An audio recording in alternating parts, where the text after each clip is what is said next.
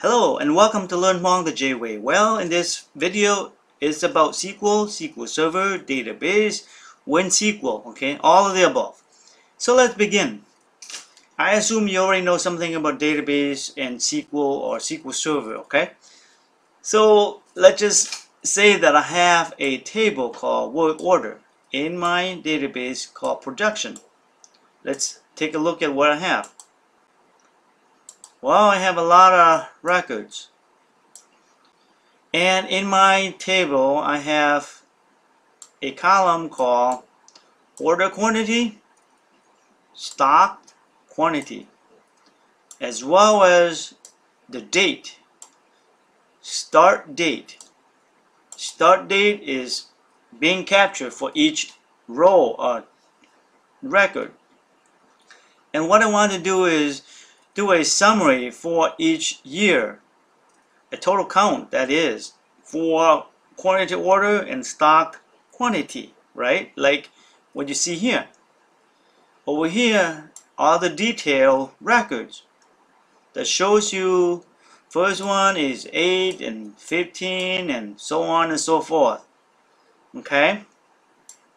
And we cannot possibly be counting 75,000 or 100,000 rows like this. So we're going to use a SQL and the sum to help us out. So let's take a look at how many records we have in our database. Well, we know that the total records is 72,000, right? Roughly. And then we do a unique by year. So how many years do we have that are unique in our database? 4 years, as you can see over here. Now what we want to do is produce a result that are looking like this. Okay? Each year it should give us a total count of all the order quantity and stock quantity. So look at the SQL statement.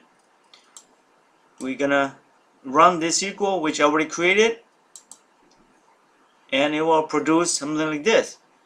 The year is not in any particular order, meaning I did not order it by.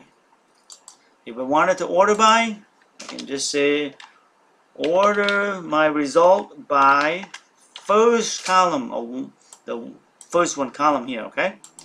If I do that, as you can see, it's sorted by smallest to largest, okay? So what I'm trying to show you is that this result give me what I wanted, but it doesn't give me the grand total either, like this. This will give me a grand total of all the years, and this will give me a total for each year. So what we want to do is combine these two into one using the union command. So let's see. Running the two as one command will give you what you want, right? 2011 has this information, 12 has this information, 13, 14, and the grand total down here. Let's review this. One thing to keep in mind is that this is a date field, okay? And when I display, I change this to a character field called total. And without casting or changing or converting this date field from a year function as character field, it will not work.